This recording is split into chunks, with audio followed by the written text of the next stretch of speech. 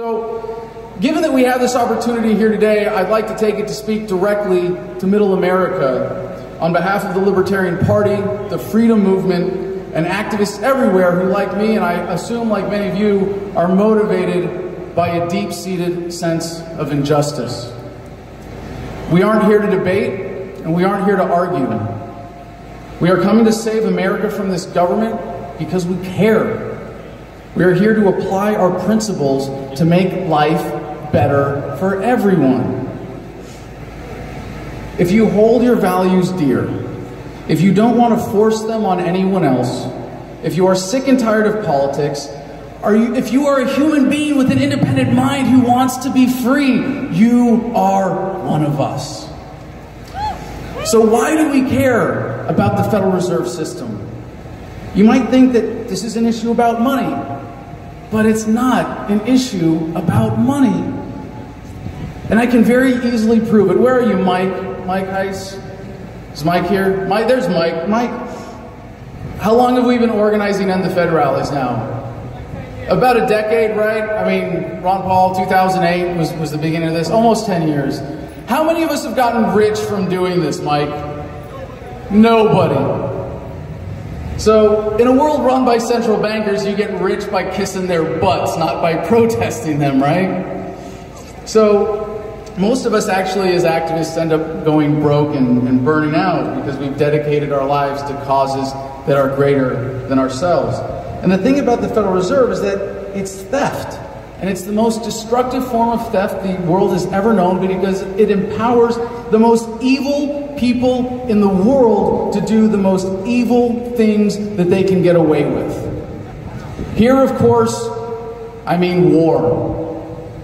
As a veteran who has seen the horrors of war up close and personal, I can tell you that ending the possibility of war must be the priority for anyone who cares about the future of humanity. The thing about war is that people are already against it. How about that? You have to lie to people to get them to kill each other. And you have to steal from them without them noticing to get them to pay for it. And that's where the Federal Reserve comes in. Why tax people directly, which, might let them know that they're financing murder, when instead you can just print the money? Every war is a banker's war based on lies that leads to poor men dying to line rich men's pockets, and it has to end.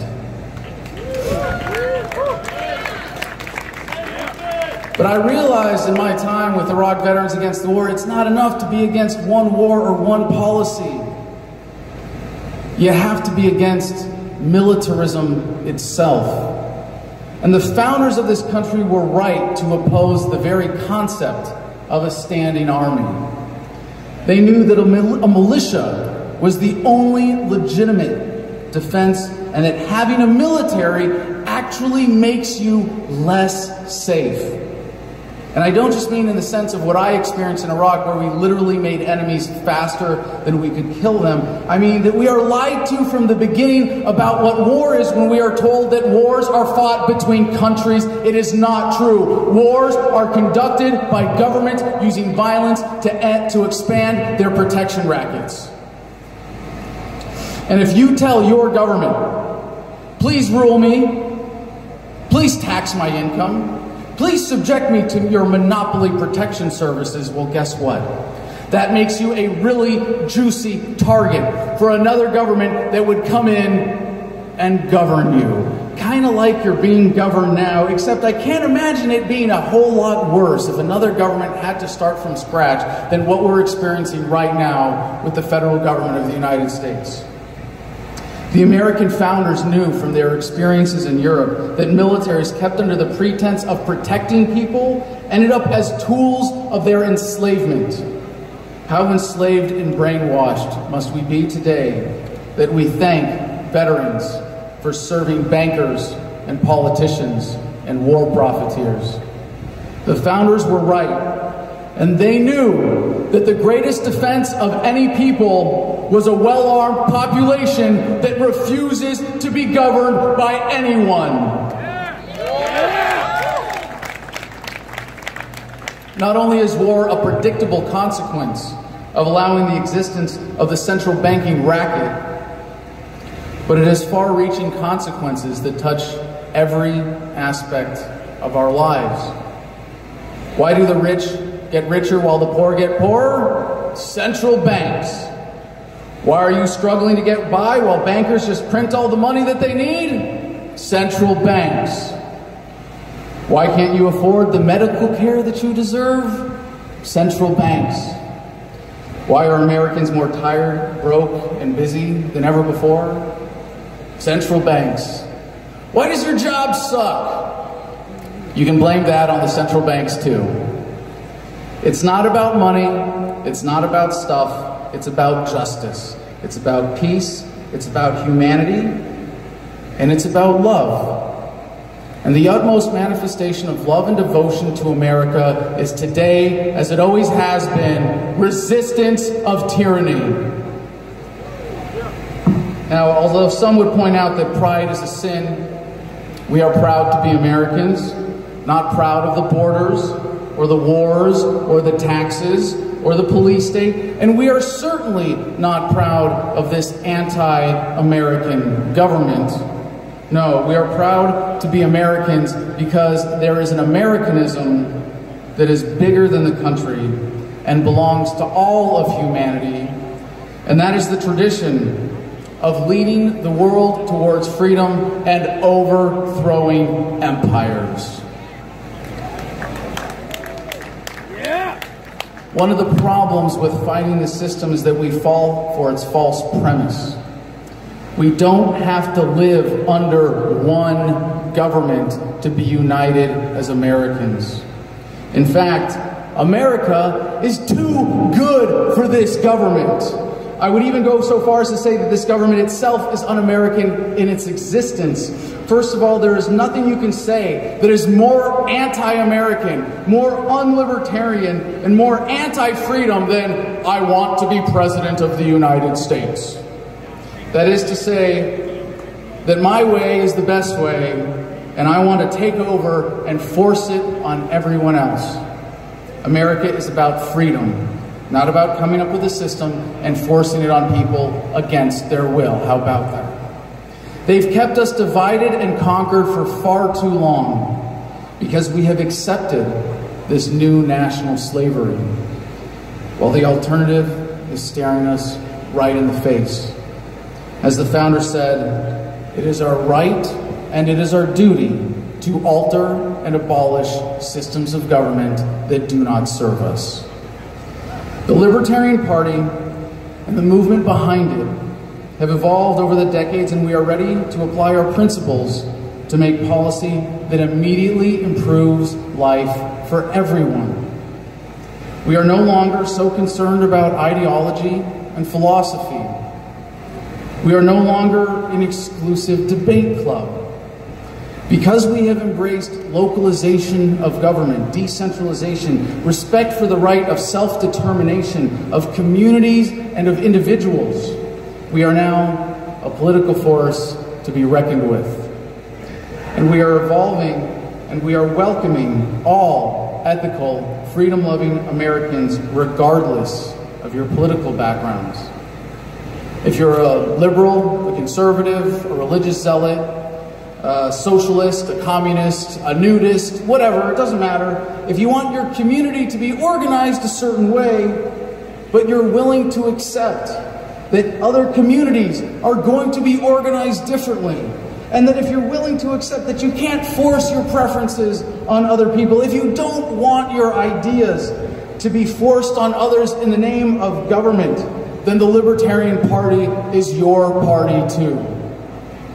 By uniting people around freedom and mutual respect, we are bringing left and right and center together against the common enemy of big, centralized governments. The new libertarian strategy is to stop debating the role of government and start creating practical policies of localization. We want to decentralize government down to the community level so that your voice and your vote actually matter. so that you can truly vote with your feet if you need to. And you can create all new communities based on shared values, based on your needs, based on what you want. You want a community where guns aren't allowed? Well, I'm not going to live there, but I'm not going to force guns into your property, right? You want a community with no drugs?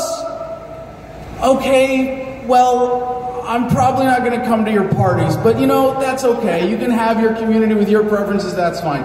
You want a community where gays aren't allowed? Okay, I'll stop short at mercilessly mocking your homophobia on the internet. I'm not going to force integrate your community with people that you don't want to associate with. So respect for the rights of self-determination is the future of freedom, and the Libertarian Party is making this an option for America right now. Yeah! I'm on a 68-city national tour right now. It's called the Taxation is Theft Tour. Extortion! So you can find out where I'm going to be next at thefreedomline.com/calendar if you want to check that out. We flew in this morning from Lexington, flying back there tomorrow, and then we got an event in Columbus I'm really excited about tomorrow. And I travel the country in a rig that has my freedom logo across it in really big letters. And so people stop me at gas stations all the time and they say, hey, what's freedom? Oh, and I get to give away copies of my book called Freedom that I started writing in jail because people care about this message. People who have read this book want it shared. If you want to get it, it's free in every digital format at thefreedomline.com. So people ask me, what's freedom? I said, oh, it's this book I wrote when I was in jail for civil disobedience. It's about how we create a more peaceful, productive, and harmonious society by dissolving government. And they go, sounds like a good idea. You would be shocked when you share this message as the anti-political message that it is. When you do it with love and compassion, you'll be blown away by how ready people are to hear this. They usually ask me next, so what are you doing about it? And you know what I tell them, right? I'm running for not president in 2020 on the platform of the peaceful, orderly, responsible dissolution of the entire United States federal government.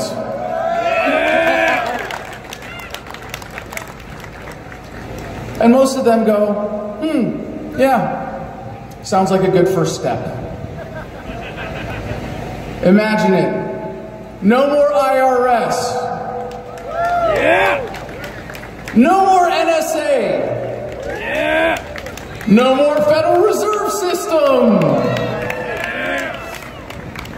No more daylight saving time. Why is that the best selling point of this platform? Jeez. Every time. In a free America, you will not be taxed to fund violence. In a free America, you will keep what you earn. In a free America, your dreams will never be crushed by regulations or bureaucracy. In a free America, your rights as a free, beautiful, independent human being will be respected. It's clear now. America is too good for this government. It's time to put the adults in charge. It's time to embrace a solution as big as the problem.